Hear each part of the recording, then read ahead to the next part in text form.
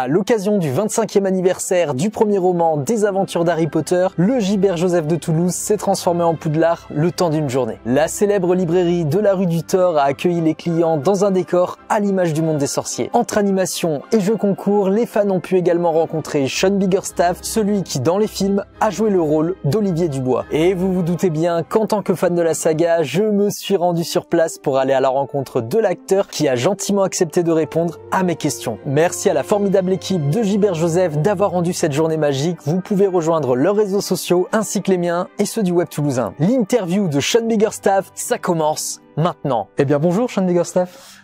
Bonjour, hello. Oh, you speak French? Just a little? Non, un petit peu, mais vraiment non.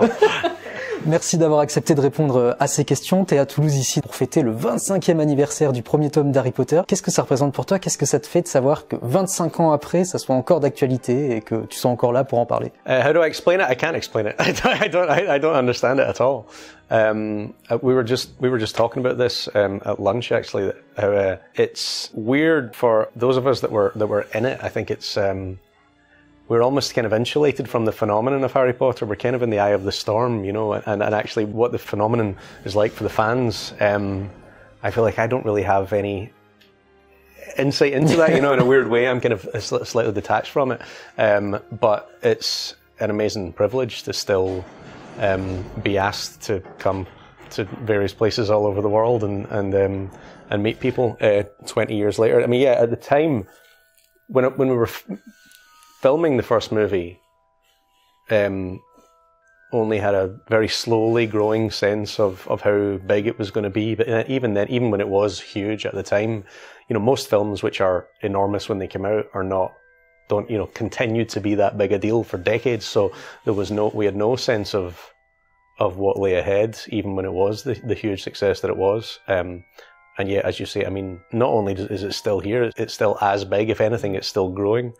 Which is crazy. Il y a 23 ans de ça, tu étais sur le plateau de tournage du premier Harry Potter. Tu étais déjà un tout petit peu plus grand que Rupert Grint, Emma Watson et Daniel Radcliffe. Comment tu t'es intégré et surtout, est-ce que tu te souviens de ton premier jour de tournage, ton premier souvenir avec Harry Potter? I can remember our first day of filming because it was my kind of biggest scene in the whole series was right at the start. So the scene where I teach him the rules of the game was the first thing that I shot.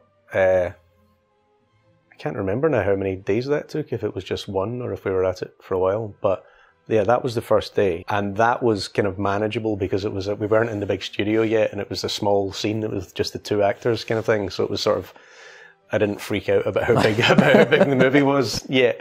So it was good to get my most important part out of the way in a kind of relatively low-key situation.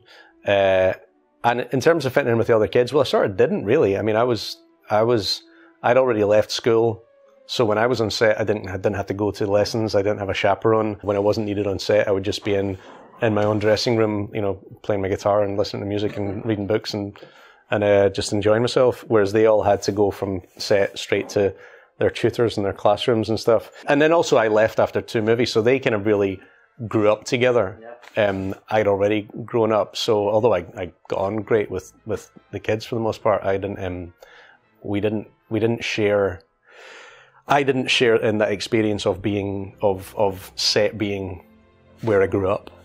Yeah, I was a bit older. J'ai regardé ton Instagram et j'ai vu cette photo avec Robbie Coltrane. Oh yeah. Et vous êtes vus après les films, vous avez continué à entretenir cette relation. Est-ce que tu peux nous en dire un petit peu plus sur votre rapport? So that was for a really odd project, it was an episode of a Sky series called Urban Myths, which is a kind of anthology. Each episode is a standalone story.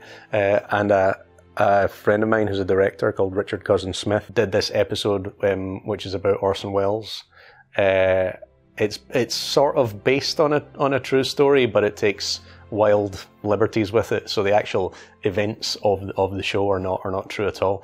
But so Robbie plays Orson Welles, and I play a naive young worker at a TV channel, and I think it was it was called F for Faking Him, and I think, I could be wrong, but I think I have the unasked for honour of being the last person ever to shoot a scene with Robbie Coltrane. Wow!